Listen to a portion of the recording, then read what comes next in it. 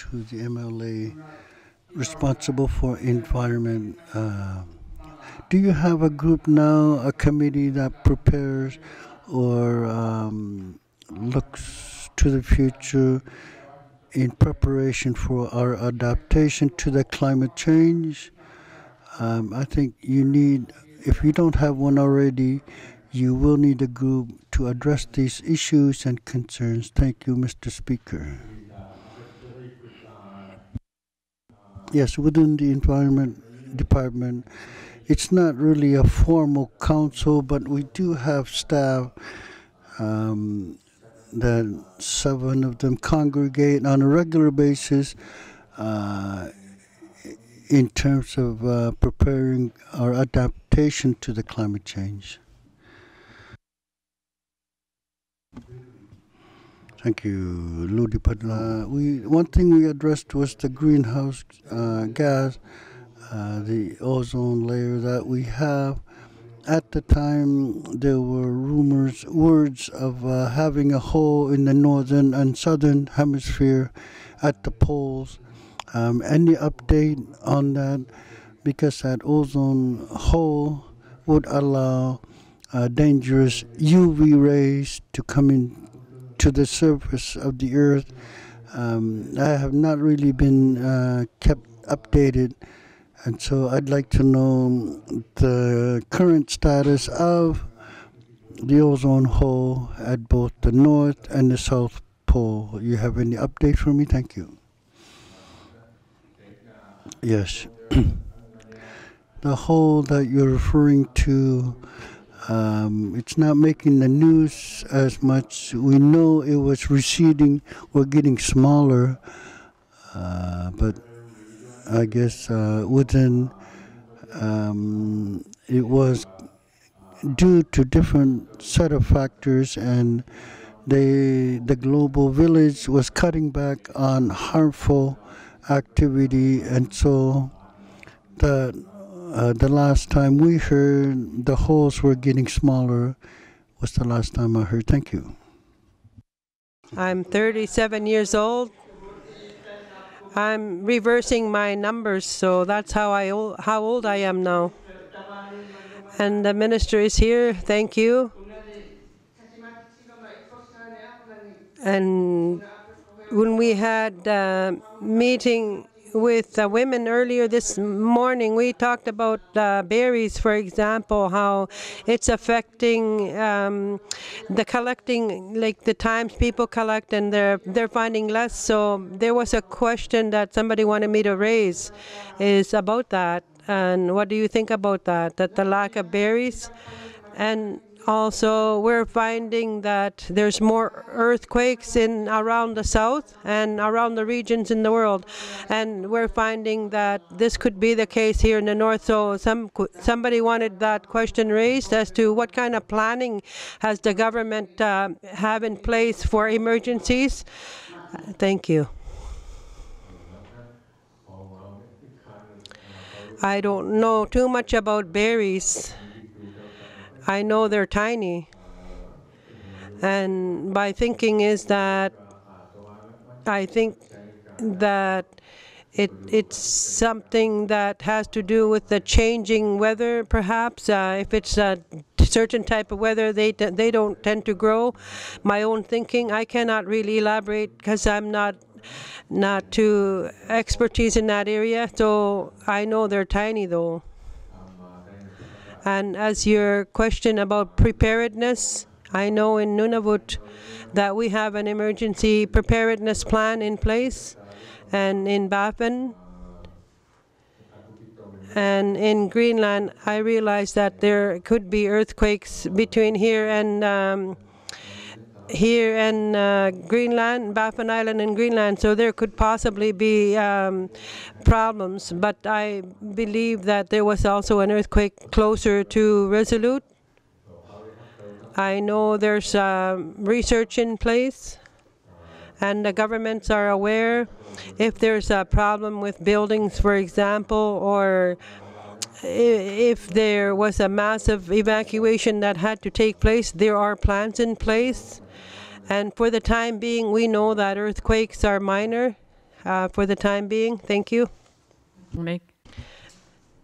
Thank you. My name is Charlie Khumwaktuk from Panaktuk. My question is not so much related to the environment, but my thinking is that as a resident of the north in the Arctic region, all the people of the Arctic regions, and just not in Nunavut, even in Alaska, Russia, thinking about the Arctic areas of the circumpolar regions, and for those of us that live in these cold regions, and we are all affected by using the electricity, and the need to use generators.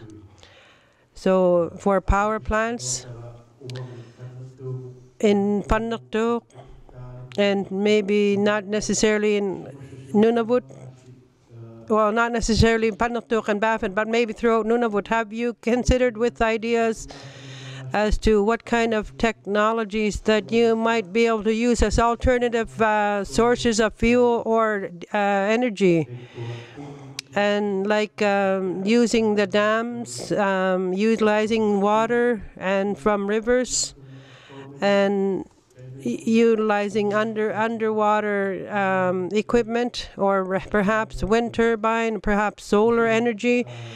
So as a government, what kind of plans or ideas do you have circulating? If you could let me know what kind of ideas you have on this. Thank you.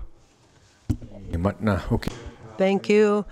And last fall, there was a meeting, and we were talking about and brainstorming alternative sources of energy, like the wind turbine was brought up, and solar power. And right now in Nunavut, we know that they operated by diesel only right now. That's the only source of energy we have in Nunavut, and we know that they have to be well operated and in running order. And how we can start to use it less and less, and to try to use alternative sources like the sun and other sources. I know for the wind turbines, I know there was a test project in Rankin and Cambridge Bay. We found that they broke, and so it was not a very good finding. And as for the sun, we can't use solar panels because there's not a lot of sun in the winter months. And so as far as the hydro dam in Iqaluit, there is a plan and consideration for something closer to Iqaluit. However, it was going to cost too much. And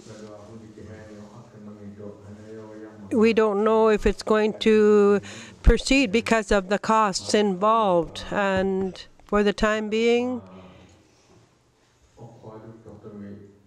for now, diesel-operated, how we can start to move away from that, that's a tough question as a government. And in the fall, we had this meeting, and there was going to be a report and a study to further think about ideas. Thank you. And thank you, Mr. Chairman, because I always say that because I attend so many meetings. I'm quite pleased that we have Inuit in positions as ministers. I want to just say two things that are more recent. I don't want to talk about something too much from the past. And we're talking about climate change, particularly the ice conditions. We are aware that it's changing, and many people, especially harvesters, tend to lose their equipment. I'm wondering if you have something in place where compensation will be considered by the government to compensate harvesters who have lost all their equipment when they fall through the ice, and also the people who have small buildings, huts, shacks that are all over Nunavut. and sometimes there are problems when they are encountered by polar bears, and a lot of these cabins are ruined by the animals, and particularly by polar bears. So I'm wondering, as an HTO, we are quite aware of these problems that exist for a long time now, especially in Iqaluit. However, we were informed that there needs to be more boarded up cabins by nailing them in, and beyond that there would be a compensation made as to the contents and belongings. But we would like to push for that, for compensation to be made by damage caused by polar bears. Thank you, Mr. Chairman. Thank you. As for the question you asked about the ice conditions, and we know that there's thinning ice, and we hear about snowmobiles that fall through the ice. And right now,